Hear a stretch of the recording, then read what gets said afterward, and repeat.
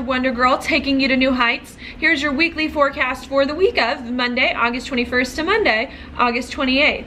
All right, Aquarius, what we've got going on here is a new moon solar eclipse, and this is going to be in your 7th house of partnerships, commitments, relationships, one-on-one relationships, especially with other people. It doesn't have to be romantic, okay? It can be a business partnership or a marriage, just something that you feel beholden to and committed to, also rules some kind of contract, okay? So there's going to be some new beginning here when it comes to relationship chapters, some commitment that you have to make, typically with some other person, okay? That's going to come in here. I think there could be something unexpected, all right, that comes up here, some unexpected news or communication, or some talk, especially from people around town, some unexpected things happening in your community, okay, that are going to jumpstart these partnerships that you're going to have in these new relationship chapters, okay? That's because we do have the solar eclipse in your 7th, which is going to be in a trine to Uranus right now, which is in your 3rd of talk and communication and of people around town, also the way that you think and make sense of your life as well, okay? So I think that's going to happen there. While you're doing that, we also have Mars as well in your 7th house of partners, okay, making a trine to Saturn, okay, and Saturn's in your 11th house of goals and where you see your life going, okay, and your dreams and your aspirations and ambitions. All right, and I think what you're trying to do is you're really trying to figure out how you can work with other people in a really disciplined and dedicated way to manifest some of the things that you want to manifest, to have some dreams that you've always wanted to have happen in your life and to be more true to yourself, okay, and have other people help you do that.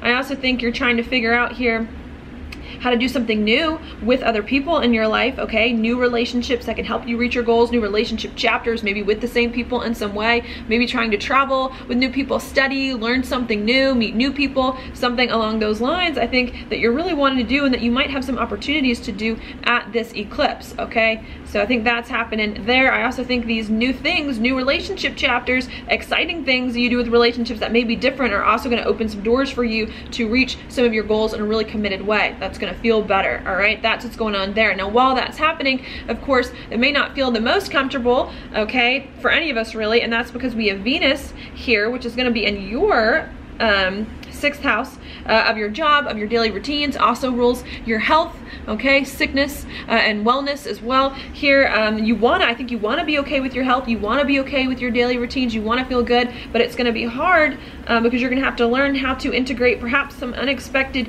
news, okay, that happens from people or from your community or things like that into your health, into your job, into your daily routines, okay? It may also have a lot to do with money, all right, and your finances and your income and your confidence and some kind of skills that you're working. You may not feel the most comfortable about some money situation or about your confidence or about whether or not you have some skills for your job, and I think you're trying to figure out how you can take this unexpected news from other people and integrate it into your daily routines, into your practical reality, okay, into what you do on the day-to-day at work, all right, that you're going to have to work with. While that's going on, we've got Mercury here conjunct the Sun in your 8th house of changes.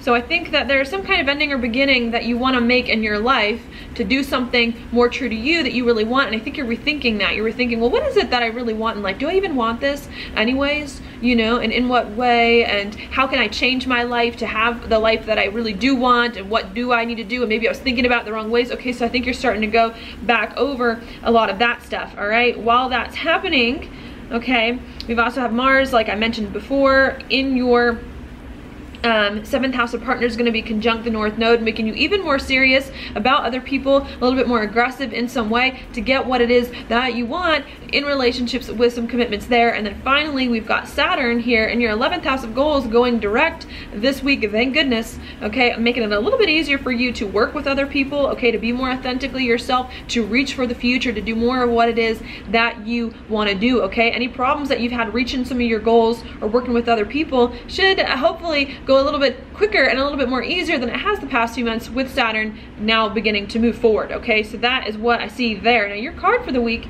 is the Ace of Swords. I've been getting a lot of swords today. Upright, okay? This to me is new insights about where your life is going, about what you want, about some situation in your life that's going on. I think you're going to be thinking very clearly this week. I think you're going to get some major breakthroughs, okay, especially with Uranus in your 3rd house. Major new ideas, insights, okay, or news from other people that's going to shed more clarity, more light onto your situation and help you really understand what exactly is going on and what you need to do next, okay? So I think that's what's going on for you this week. Thank you so much for watching your horoscope. If you like it, please like it on YouTube, subscribe to my channel, share it with your friends, and I will talk to you later.